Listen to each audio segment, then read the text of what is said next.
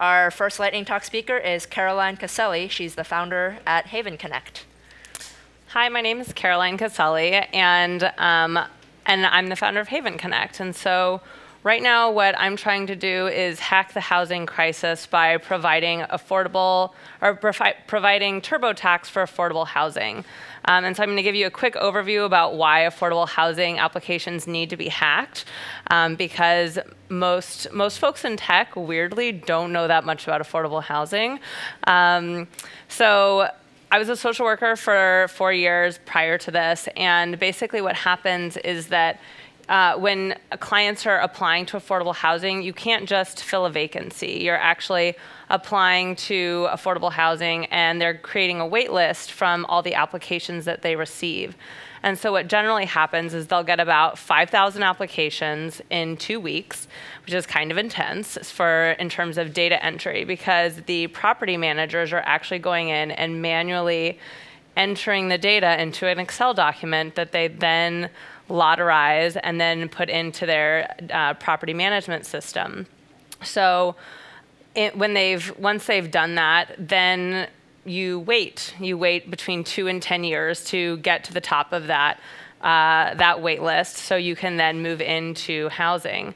And so, and every year what they do is they'll mail you a letter, and they'll mail you a letter to see if you're still interested in that wait list. And so when that happens, the most vulnerable clients are affected, because if you are homeless and you move regularly and you applied to affordable housing, the likelihood of you getting that piece of mail every year is low.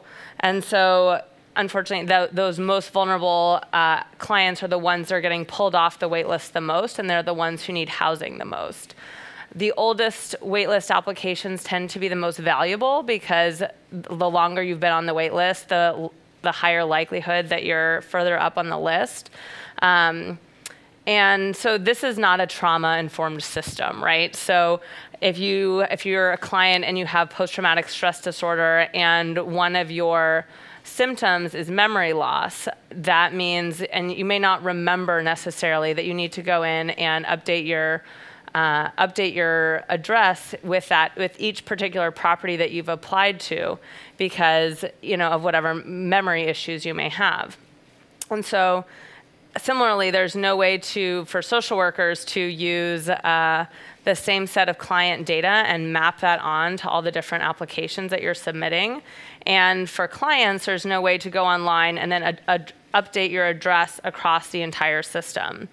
And what I learned was I started interviewing property managers and social workers for the past few years, and I found out that mainly this is an issue because of funding, right? So every property has a mix of funding issues, and that funding might be for a HOPWA unit, which means that those are for clients with HIV or AIDS, or you're for a 40% adjusted median income person with that income. And so you have all these different requirements and layers for each unit. And so it's not actually possible to create a common application that will work across all different housing, affordable housing, because basically every property has a different funding mix, which makes each application distinct. So basically, it's a mess. And so what Haven Connect is trying to do is to allow the property to create their own customized application based on we've created this data schema of all the different applications and all the different questions that come up most commonly.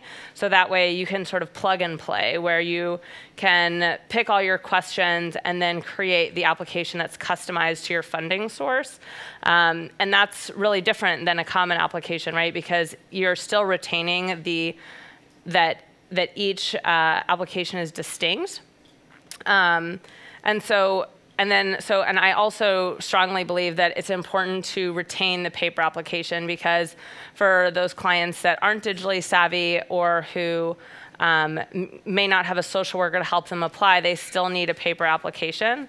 And so what we're doing is we're using optical character recognition to digitize those paper applications and integrate them with the online applications.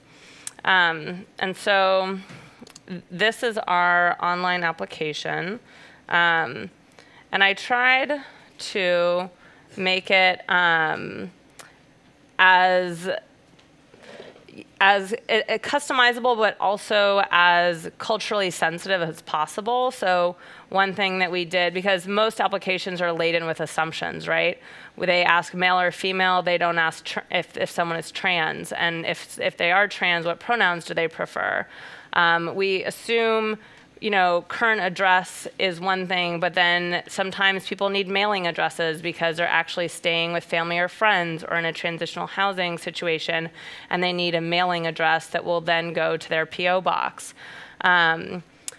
Similarly, with income information, you're going to have things like employment income isn't necessarily something that's relevant to everyone, and so allowing folks to pick, oh no, I have an other income, and ignoring the employment income direct, if they don't have a job, so that way they can customize the application to their specification. So, so yeah, that's what we're doing at Haven Connect. Do I have any questions? Questions for Caroline? All right, thank you very much, Caroline. Thanks.